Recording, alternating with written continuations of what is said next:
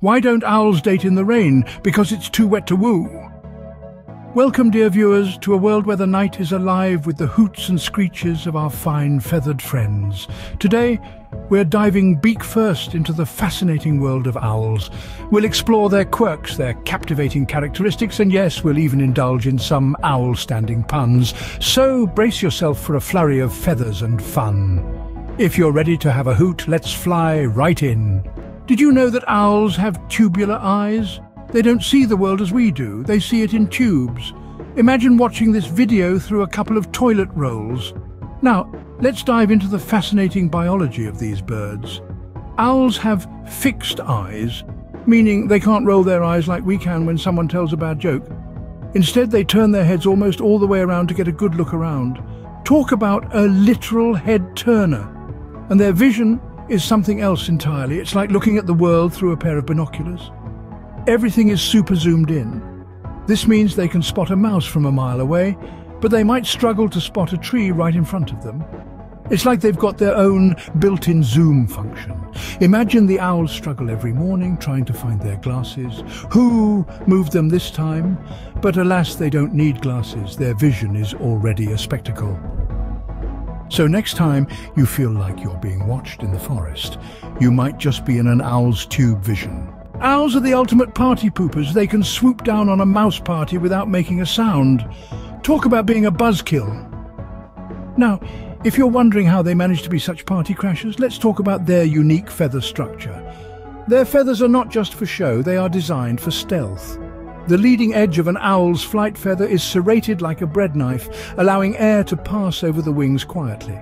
Imagine having this skill at a surprise party. You could literally fly in, grab a piece of cake, and fly out without anyone noticing.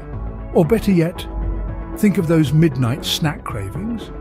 You could sneak into the kitchen, rustle up a sandwich, and be back in bed without waking up a soul. But let's not forget, while this is all fun and games for us, for a little mouse, it's a matter of life and, well, dinner.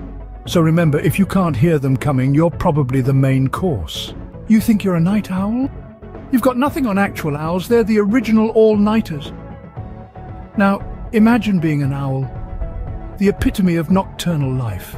The sun sets, and while most of the animal kingdom is tucking in for a good night's sleep, you're just getting started. You've got a whole night of hunting, hooting and flying to do. And let's be honest here, these feathered friends would make terrible morning people. Picture an owl with a cup of coffee, squinting at the rising sun, grumbling, "Who thought this was a good idea? Yeah, that's a hoot." And alarm clocks, forget about it. You'd have better luck trying to convince a cat to take a bath. You know that dreadful sound, the one that rips you from your peaceful slumber. To an owl, that's like a dinner bell. It's like, alarm clock? Oh, you mean my start the night party horn.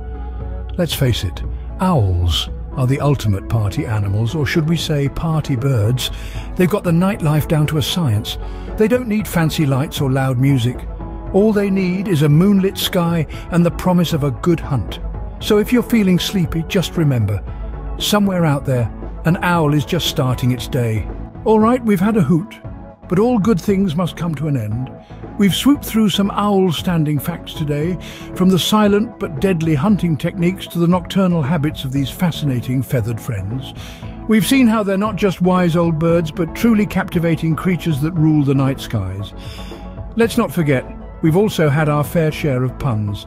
I mean, who wouldn't love a good owl pun? It's been a total hoot. If you've got any owl puns up your sleeve, feel free to share them in the comments. We'd love to hear them. As we wrap up, I want to thank you for joining me on this whimsical journey into the world of owls. It's been a real hoot, and I trust you've had a wise old time. And remember, don't give a hoot about what others think. Be wise, be like an owl. Until next time, I'll be seeing you.